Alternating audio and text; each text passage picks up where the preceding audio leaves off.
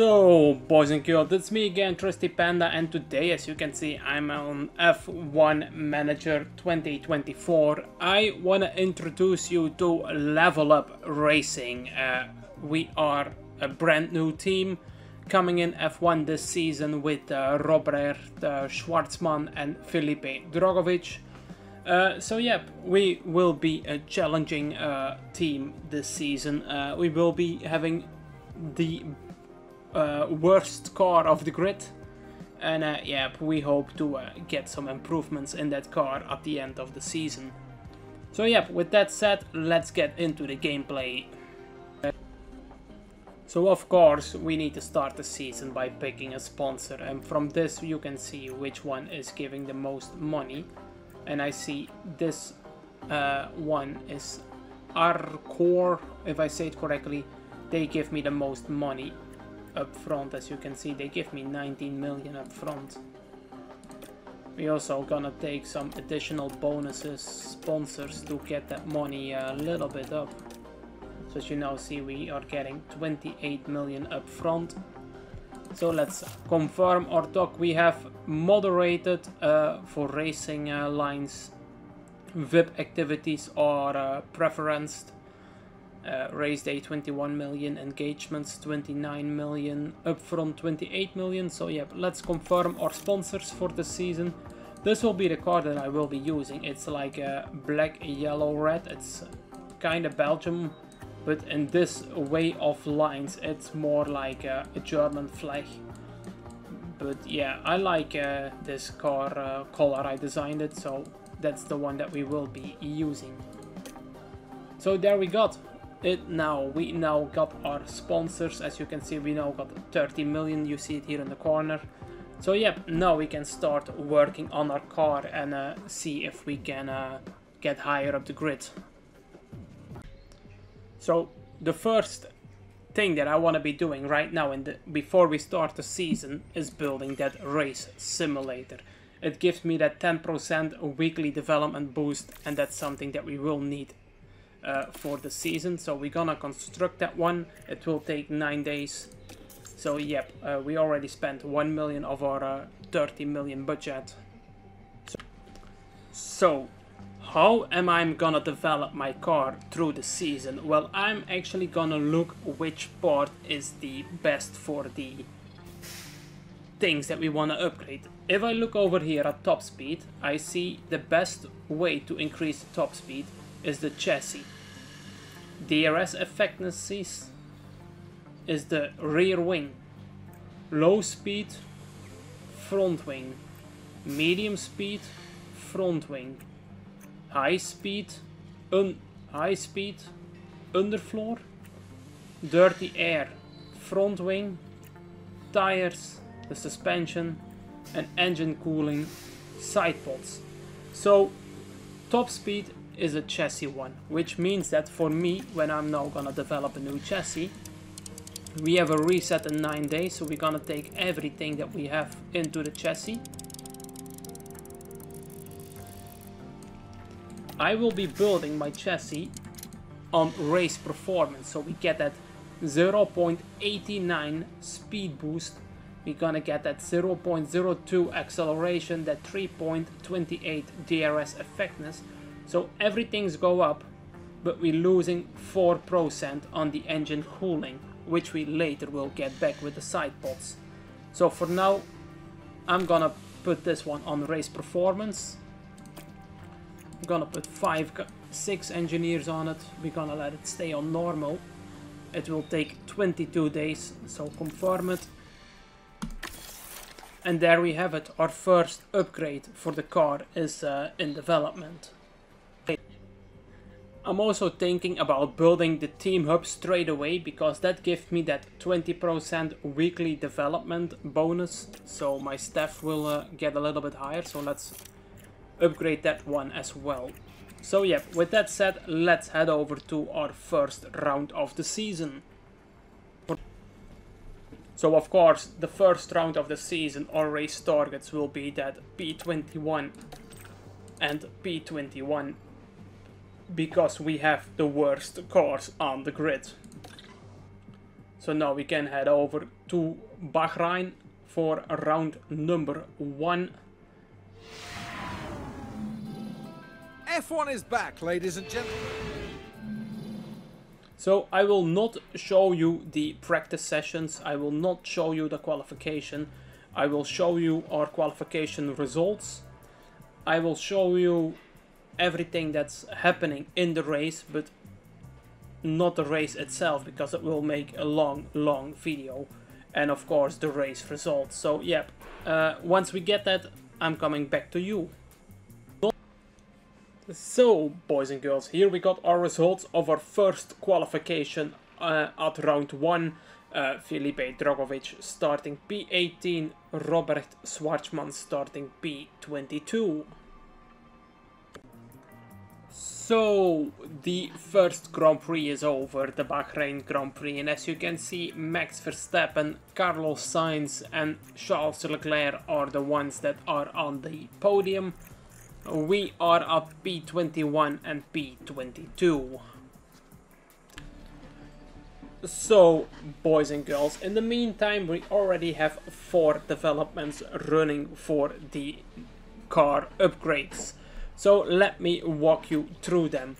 With the chassis, I have based everything on the top speed, which increases a lot, but we are losing a lot of engine cooling.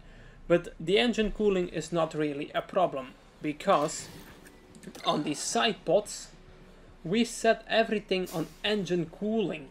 So we lose 4% with the chassis, but then we still have 6% with the sidepods of the engine cooling. For the front wing we have based on the low speed improvement and the dirty air tolerance, that you can see that 3% and that 0.024 Gs of low speed. And for the rear wing, the most important things that we are based on is the medium speed with that 0.018 Gs improvement, and that DRS effectiveness of, how do I say it, with that 5.27% improvement. So yeah, that are the upgrades that we are doing or that we are developing. I put 3 engineers on each project except the front wing, because I only had 1 left. So as you can see, it will take 17 days for the chassis, 28 days for the side pods, 37 for the rear wing and 44 for the front wing. So when all these projects are done, the new ETR will start and we can develop the last 2 parts of the car. So now it is time, boys and girls, for round number 2. So we are still putting the same race targets, that P21 and P21 for both drivers. We're here in Jeddah, where the tension is boiling. And so now here we are at the Saudi Arabian Grand Prix. We only have a practice session, qualification and race. So again, once we have the qualification results and race results, I will come back to you. So, boys and girls, as you can see, we get our results from our second Grand Prix qualification. We are in P22 with Robert Schwarzman and P21 with Filipe Dragovic. So let's see which result we can book after the race. So the Saudi Arabian Grand Prix is after or is finished, and it was not a very good Grand Prix for the team. We lost Robert Schwarzman, he crashed in the wall. Yeah, also like Perez and Hulkenberg, they also crashed into the wall. Dragovic therefore moved 2 places up, but the main problem is Robert Schwarzman's gearbox is completely gone. It's only race number 2, so we already need to swap in a new gearbox. So here we now got the confirmation that we are missing car parts. And as you can see, he has a lot of damage with that crash. We need to put in a new chassis. which I even don't know if we have it, so let me check. Yep, we still have one chassis, so we may be gonna need one chassis as a reserve, so we're gonna build that chassis. He needs a new front wing. We still have two there as reserve. The rear wing is okay, side pods are okay, underfloor is okay, but the suspension is also damaged. So I see we only have one, so let's also make one suspension to be safe for next race. But then the main problem, as you can see, the engine is at 50, which is still okay. ERS, you can see that the ERS has taken a lot of impact. As you see, it dropped 40% in wear over second car. But the main problem is this, that you can see the gearbox is completely destroyed. So we need to put in a new gearbox already after 2 races, while meantime the other gearbox from the car 2 is still at 77%. As you see, a new gearbox is costing $1 million, so I think that we will definitely need to be using that this season, because we only have 2 left now with this one in using. So yep, a very painful race. With the car developments we are still looking. I see that the chassis will be completed in 11 days, so that will be before Melbourne. Then I can take those 3 guys and place them on these projects. I think 2 guys on the front wing and then maybe 1 guy on the rear wing or something, we will see. So yeah, let's head on to Melbourne. So we now have the confirmation that the chassis has been designed, so we now will start making 2 of them. I may be looking like rushed as is 1.6 million, and normally I do this like 4 on normal, but then yeah, we will make 2 chassis on normal. It will take 10 days, so that means we have 1 chassis for Suzuka and the other chassis we will have for China. So if we rush them, it will take 14 days. Then it will cost me $500,000 extra. But then I see that we have them in 14 days, which means that we will have them both for Suzuka. So that's maybe the better option, because I need to improve the car. So let's try that one. So we will try and put those chassis before the race in Japan. So boys and girls, before we go to Australia, let me first head over to our car development and put the front wing with some more engineers that we have available from the engineers that we had working on the chassis. So now we put 4 engineers on it, and it will take 21 days, which means that we now will have the rear wing and the front wing at the same time. In the meantime, we have 14 days until the chassis is completed, which gives us that position that we will have it, as you can see. Let me check. Here you can see the chassis 1 and here chassis 2, so we will have the chassis before the Japanese Grand Prix. So yeah, let's get going and let's get ready for Australia. So racing targets in Australia will still be that P21 and P21 for both drivers, because we still have the worst car on the grid. So now it is time for Australia. As you can see, we are now loading in there. Down under for the Australia. And here we will have practice, qualification and the race. The race will be in rain, I see. So yep, again I will show you when our qualification results and the race results. So I will see you when they are ready. So boys and girls, qualification here in Melbourne, Australia will be P20 for Robert Schwartzman and P22 for Felipe Drogovic. So now it is time for the race. And so here we have the race results of the Australian Grand Prix. As you can see, Max, Norris and Leclerc are on the podium. We are P19 and P20, so Drogovic the big winner for the team with 3 places up. Sonoda and Bottas, they got DNF. So yep, not a good result again here in Australia, but normally next race we will have that new chassis with that speed boost. So maybe that can help us a little bit on the grid.